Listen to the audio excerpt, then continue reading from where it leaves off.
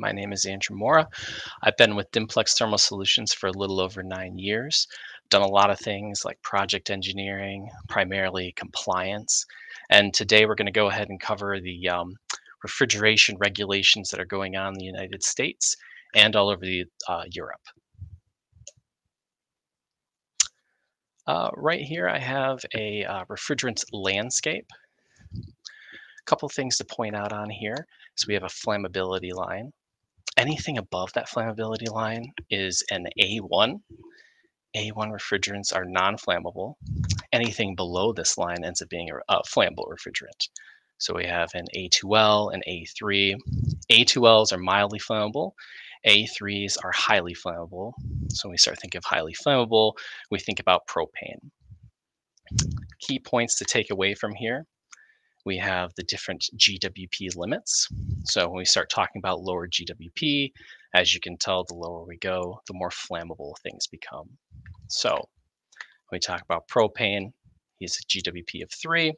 And when we talk about a refrigerant called 513A, he's 573. But when we start talking about more of our common refrigerants, like the 407C or like 404A, those guys are significantly higher. Right now, from what we're seeing in the industry, at least for industrial process chillers, R513A at least is our choice for moving forward at Dimplex Thermal Solutions. It going anywhere is flammable or highly flammable. We'll go ahead and take significant evaluation before you switch over to those. So I have before you just the US only. We're not talking about PFAS, compliance overview in regards to industrial process chillers.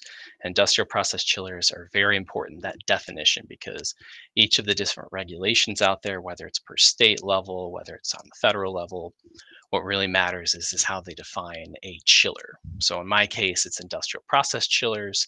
Typically, if you look at the definitions, some of these go ahead and define a chiller as comfort cooling. So we don't do any of that at Dimplex Thermal Solutions. It's all industrial process. So to start it off, we have the EPA's AIM Act. It's at least pending. It goes into effect January 1st of 2025. We're waiting for the final version of that. We right now we are affected with not having refrigerants that are over 700 GWP, and then but if anything is lower than negative 58 degrees Fahrenheit for the leaving fluid temperature of that process fluid, it's not regulated. So like I said, this is pending. It's not finally released yet. Hopefully in September here in 2023, we'll see something that's the final. It might be in October. Hopefully we'll see something that's more kind of like California's that I have over here that I'll explain, where it actually breaks it down per leaving fluid temperature. But right now, it's proposed to just be all of them that are industrial process cooling. 700 GWP or less is the refrigerant that you can use. Next up, we have the SNAP Act under the EPA. SNAP Act is covering what refrigerants are approved for those end uses. So in our case, it's industrial process refrigeration. Right now, we have it proposed that A2Ls are acceptable. It's not finalized yet. So technically, if you introduced an A2L into the workspace, manufacturing environment, that's essentially violating OSHA's allowed refrigerants per that end use. We are expecting, though, that the finalization would be sometime Q1 of next year, so January, February of 2024. Briefly cover the state level. Right now, the biggest one for regulating refrigerants ends up being California's CARB regulation. So that goes into effect first of this year, so January 1st of 2024. This limits the leaving fluid temperature, like I already mentioned, and they do break things down based on how cold are you going. So the chiller would have to be regulated at those set points, but the colder you go, at least the higher GWP you could use for refrigerants.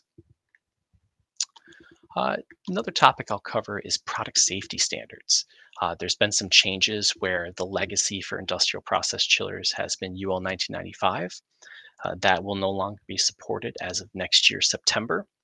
The transition is to go to a new standard 60335, specifically 60335-2-89. This standard specifically adds in criteria that will allow you to use A2L refrigerants. There's nothing about A3s, so you can't use propane. There is a minimum amount that you could use, but as far as I would say economical amounts, so you could have larger chillers indoors.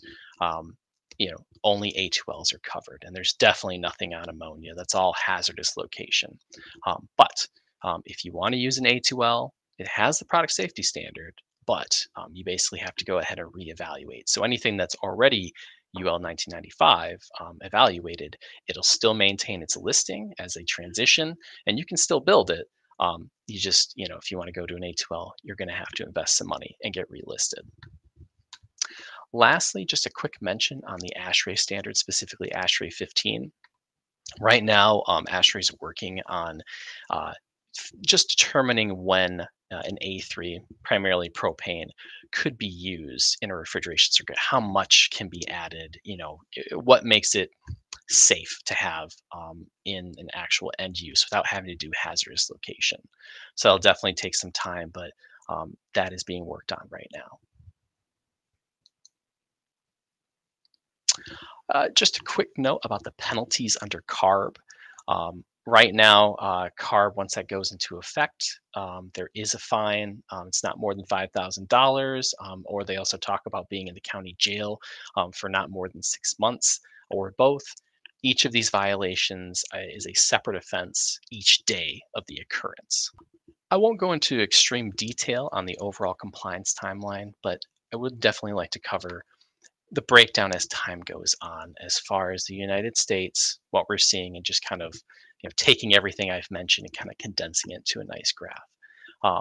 Right now, you're talking about that you can definitely use refrigerants over 750 GWP for industrial process chillers. Once we transition to 2024, you basically can sell it to everywhere in the United States but California. That's the primary limit. Um,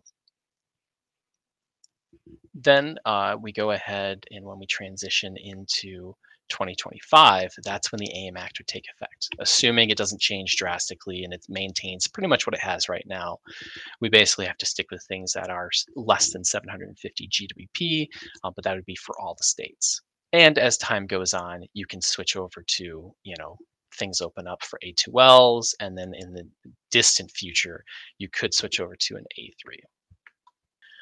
The EPA SNAP Act does not allow us to use A2Ls for the end use in manufacturing environments. That's the finalization is not expected until Q1 of 2024. Next up is discussing with authority having jurisdiction, how we could safely store these A2L refrigerants and how should we properly handle them in our shop. I know that also applies to customers who may store refrigerant and have their own maintenance team that takes care of these chillers.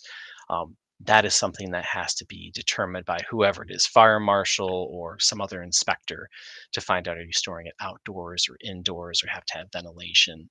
That's definitely something that has to be considered. When we start talking about 60335, the 2-80, that new UL standard, we definitely would go ahead and have to consider chiller will have to be different. It's going to have to be designed differently. And so we will have to have a fan run continuously. We'll have to have a leak detector and even ventilation to the outdoors, depending on what that charge size is. And so just getting a chiller into your facility, it's not as simple as it was before, where you really didn't have to consider too much. But now, depending on how big that chiller can be and how safe it can be, you're going to have to consider the actual layout of the factory floor. One thing that we're seeing is we definitely will have to make sure that our service technicians, outside contractors, and even our testers inside of our manufacturing facility, that they've all been certified to handle A2Ls. Right now, that is a requirement in the UL listing, that we go ahead and have some sort of training program or certification process for doing that. Two last items. One is Department of Transportation. there are limits on the amount of flammable refrigerant that you can ship. So right now it's 25 pounds. So if you have a chiller that has over 25 pounds of flammable refrigerant, whether it's an A2L or an A3, we you will have to have it as a hazmat shipment. And right now, anything over 4 ounces cannot ship via air. Lastly, there's the local building codes. So we have a map. This is as of April of 2023. Um, just showing you the landscape of all the different states that currently right now allow A2Ls in their building code. So there's definitely quite a few that don't have A2Ls even, you know, at least applied for whether it's air conditioning or refrigeration, which for industrial process chillers, refrigeration is what we're talking about. So there's definitely a few that are, but there's definitely a lot of states that are outstanding. The understanding here is that, whoever the authority is having jurisdiction, that, they're essentially the gatekeeper there. If you have the product safety standard, this 60335 applied to your product, like my chillers, is that enough for them, or does building code take precedent and say, hey, I don't care that it has this listing on there, it doesn't meet my state's building code, you can't use it. And that is definitely, I would say, a risk right now if you were to use an A2L. A couple things that are on the horizon that we're seeing is that California is proceeding to go into ultra low GWP. So they're looking at transitioning, below 30 GWP. And they're definitely supposed to come up with a transition. How do they complete that by 2035? And we're expecting something January 1st of 2025 on that. Something else that's also been finalized is limiting the imports of bulk conversion refrigerants. So I have a nice little chart here, at least that's listing them out, and when those take effect. And I've listed at least the major refrigerants that are used there. So like in 2025, you basically will have to use reclaimed, or filtered refrigerants for 404A starting 2025. 2030 is going to be 407C, 410A, and then when you get to 2033 right now, it'll be 134A and 448A. So expect those prices to go up, as especially in California as time goes on. I've also seen that New York State is looking at doing a similar thing as far as looking at transitioning to lower than 30 GWP. Something I haven't talked about yet is where does Europe stand in all of this? So right now there are 3 proposals, and the trilogues are currently ongoing. Hopefully we'll see something finalized here in September, October, the next month or two. Right now we have 3 different proposals. Pretty much you can tell though the limitations here, or at least where everyone's centering around, is 150 GWP and January 1st of 2025. So that's definitely significantly more aggressive than what we have here in the United States. Next up is PFAS. So we've definitely heard about it on the news. It's definitely nasty, but it also affects refrigerants. So something that that is known is that when we get some of these synthetic refrigerants, they go ahead and go up into the atmosphere, they break down, and they come back down and turn into essentially TFA. This TFA is nasty. It is particularly not kind to aquatic life. And of course, if it's coming down when it rains from the atmosphere, it's getting into our rainwater, groundwater, and into the ocean. And it will accumulate over time.